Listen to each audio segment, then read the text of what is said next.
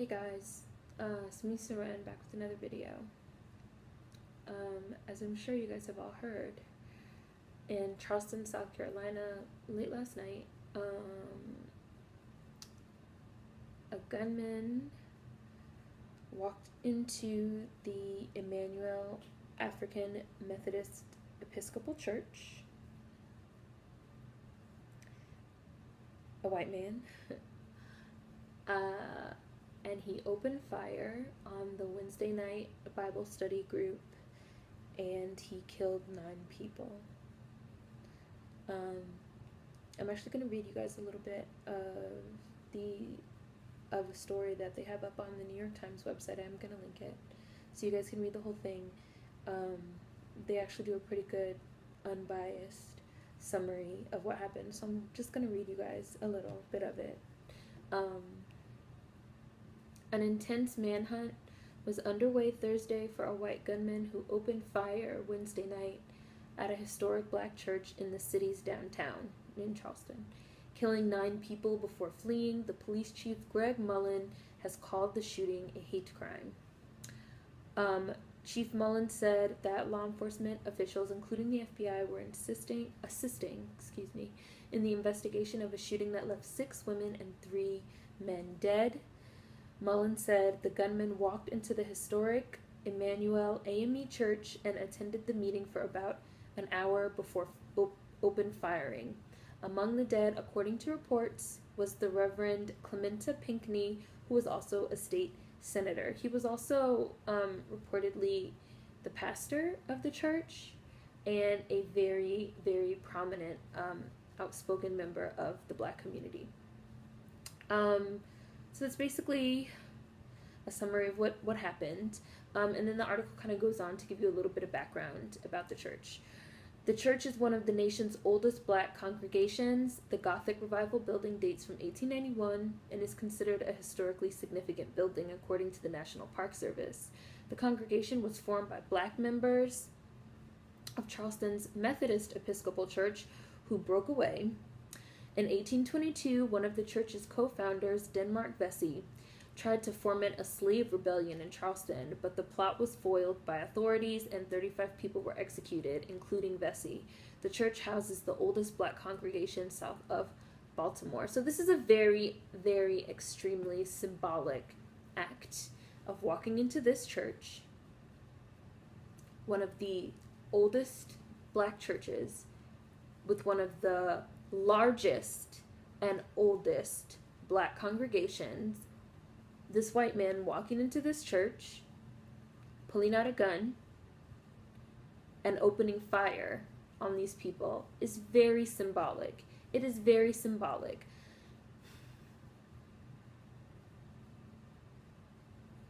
It's extremely symbolic. This is also on the eve of Juneteenth. Juneteenth is tomorrow, Friday, June 19th. For those of you that don't know, I also have the definition of Juneteenth. Juneteenth, or June 19th, 1865.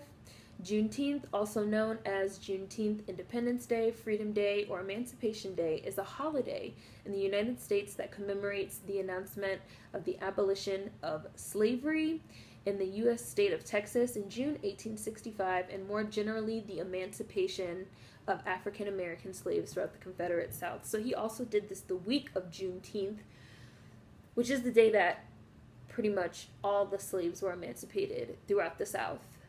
Also very symbolic. This is a hate crime. This is an act of domestic terrorism. This is an act of white terrorism. This is an act of white male rage.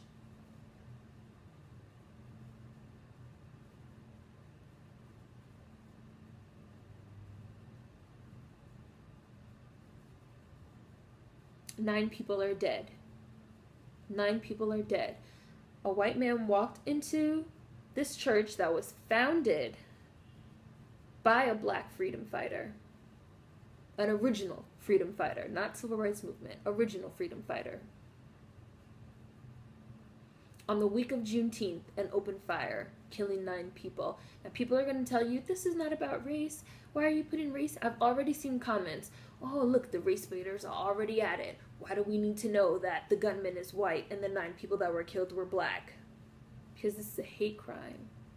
And it is about race. And it is extremely symbolic. And domestic terrorism in this country against black people and against black churches is a national hallmark. It is a calling card of this country.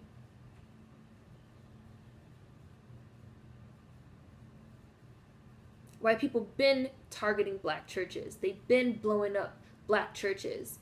They've been calling in bomb threats to black churches. There is video and camera footage of this guy that did it because they had security cameras set up in the church and in the parking lot because they've gotten threats before.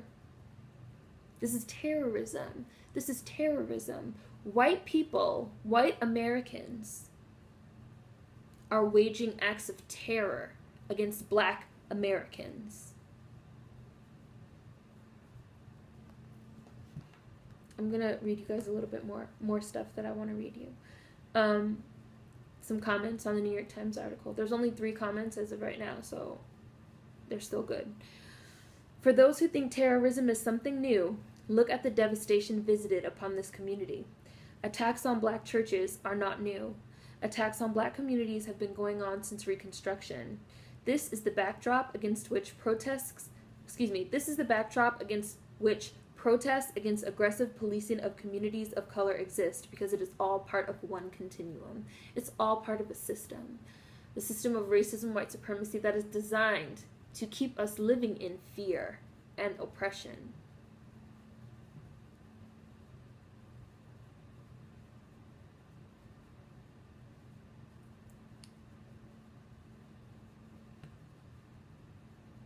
I got married in Charleston.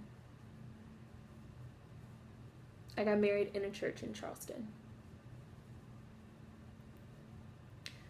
I woke up this morning. I couldn't sleep. I hadn't heard about this yet. Couldn't sleep.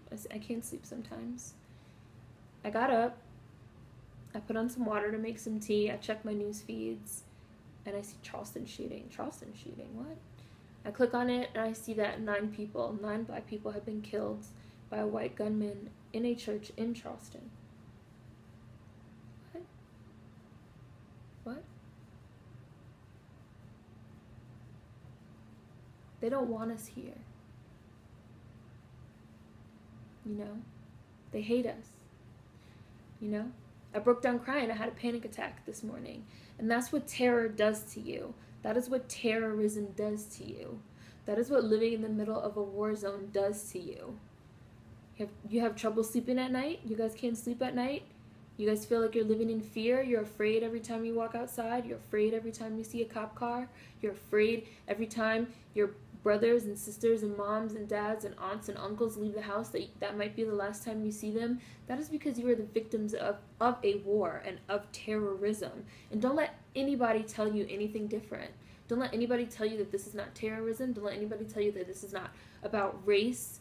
Don't let anybody tell you that this is not about a system. That the goal is to keep you living in fear, keep you terrorized, keep you living in oppression, keep you living under the thumb of white supremacy that tells you that your life, your black life, does not matter. It took 3 hours for this story to even hit the mainstream media because they still want to talk about this white woman pretending to be black. But they don't want to talk about 9 actual black people that were killed in a hate crime, in an act of domestic terrorism by a white man. We know that it's a white man, and what are the news feeds already starting to spin? Mentally ill, mentally disturbed, lone wolf, lone gunman. They are never going to accept and admit that there is a pattern, that these are not isolated incidents, that every case of police brutality is also linked to every case of violence enacted against black people from white people. This is race-based violence, and it is as American and as old as apple pie. It is terrorism. It is the same as lynching. It is the same as blowing up churches. It is the same as when they blew up the church and killed the 4 little girls. It is the same thing happening now in 2015.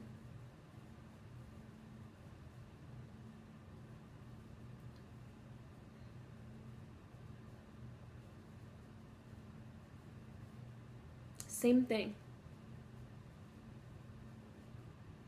And it's because of a system. It is because of a system which instills in us white supremacist ideals, which instills in us, you know, racist ideals. All white people.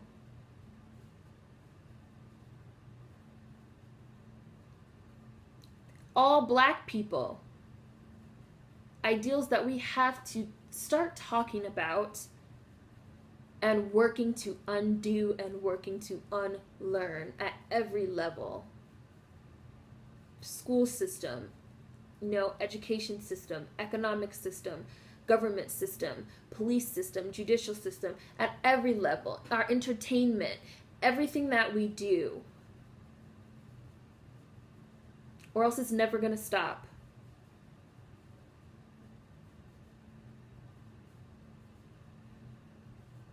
And I feel so tired. I feel so tired. I feel it. I feel it in my bones. I'm just so exhausted.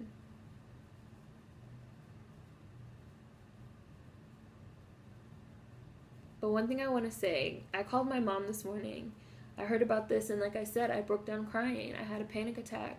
You know, I'm pretty sure I need to see a therapist. I'm probably suffering from some form of, like, you know, PTSD or something like that from living in this constant fear for my life. Like, we are living in a war zone, because we are. We are being terrorized in our country of birth. Like, we are not American citizens. And I had a full-on panic attack. I could not breathe. I was crying hysterically. I called my mom. I said, Mom, I can't handle this. I can't handle this. I don't know how to handle this emotionally.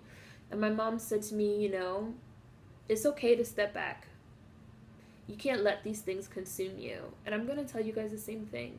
We can't let these things consume us, because it makes you just want to curl up in a ball and die.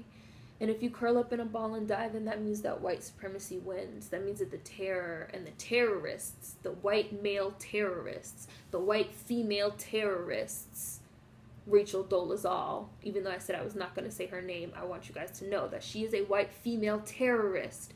She is a part of this campaign of terror that white people have been waging against black people for the better part of 400 years. They win if you let this consume you. They win if you let this make you curl up in a ball and die. So I want everyone today to love yourselves, to practice self-care, listen to music that you like, read a book you like, have a cup of tea or a cup of coffee or this or that, lie down, talk to someone. You know, if you're watching this and you're black, I love you. And you matter, and you are important.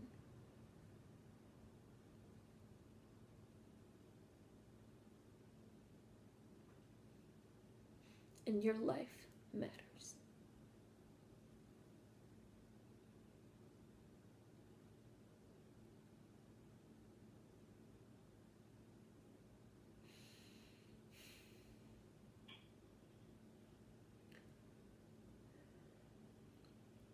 And I also encourage every black person living in this country, go to the gun range, learn how to use a firearm, get a license if that's what you have to do, if that's what's required in your state, and arm yourself and protect yourself, because it's obvious that the police are not going to protect you, the government is not going to protect you, no one is going to protect you. You have to protect yourself.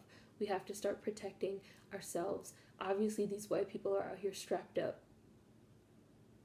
20-year-old white boy strapped up, walked into a church and shot up people. It's not a game. Blackness is not a game. It's very real. And what is going on is very real. And that's just really all I have to say. And take care of yourselves today, really. Take care of yourselves. If at any point you feel yourself starting to crack, do not let this consume you. Please feel free to just take care of yourself. And if you're black, I love you. Peace.